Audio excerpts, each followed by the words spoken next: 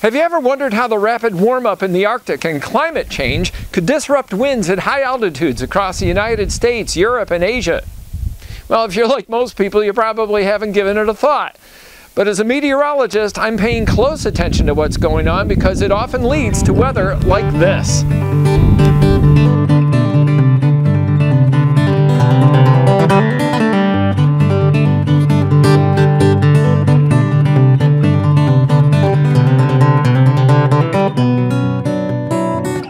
There's no place on Earth where the climate is changing as fast as it is here.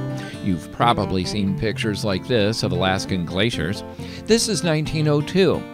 Here's the same location now. In this part of Alaska, we're losing ice at a rate of nearly 2 cubic miles per decade. Not all glaciers are shrinking this fast, but most of them in the mid and higher mid-latitudes are melting pretty quickly. Here's another one. It's the Muir Glacier in 1941. Here it is now. These are maps of the Earth's surface temperature anomalies or variance from normal over the last few decades. Everywhere you see yellow, orange, and red is where the temperature is now averaging above normal. Look at where most of the global warmth is occurring. As a meteorologist, I am finding this pretty amazing because the warmth that I'm seeing in the Arctic isn't just at the Earth's surface, it's extending thousands of feet up in altitude. So why, though, should the warmth at high altitudes over the Arctic matter to us thousands of miles away farther south across the United States, Europe, and Asia? Well, it's all connected, and I'll show you how.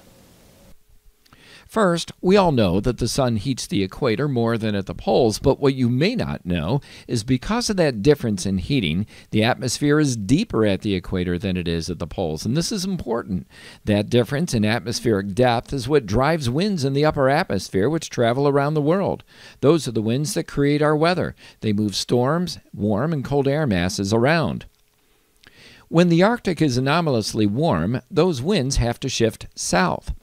In effect, the refrigerator door, so to speak, is opened, and the Arctic's warmth spills south, becoming a mid-latitude chill. Not theory, it's measurably happening.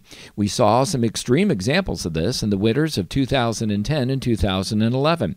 The record cold and snow in Europe, the record cold in Florida, a rapid succession of snowstorms over the eastern part of the United States, and historic snows over the Great Lakes are all part of a pattern of record warmth in the Arctic, especially over Greenland and Alaska.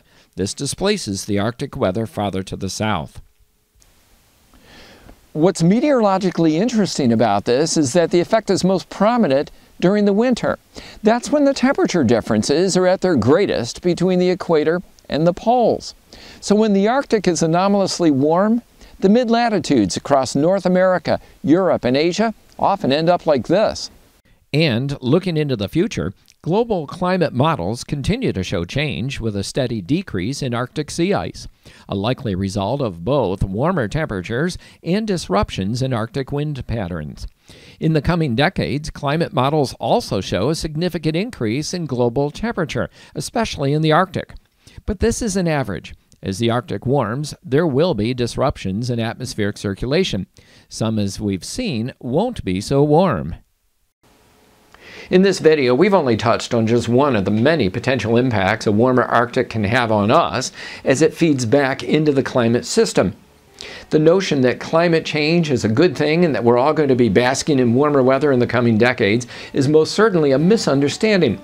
As the world continues to warm so unevenly, it seems very likely there's going to be additional disruptions in storm tracks and precipitation across the northern hemisphere.